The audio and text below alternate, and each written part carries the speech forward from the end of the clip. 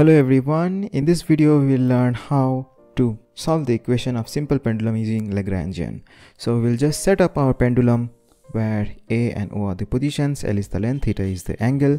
So S is equal to L theta and kinetic energy equal to half mv squared equal to half ml square theta dot square, and potential energy is equal to mgl 1 minus cos theta. So Lagrangian equal to T minus V, which is equal to half ml square theta dot square minus mgl 1 minus cos theta.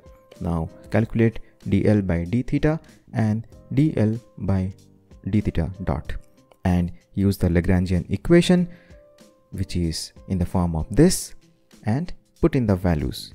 Now on solving you get ml square theta dot square plus mgl sin theta equal to 0. Now for small angle this reduces to theta double dot plus g by l theta equal to 0, which is in the form of a harmonic oscillator, and t equal to 2 pi root over l by g. Thanks for watching and subscribe to our channel.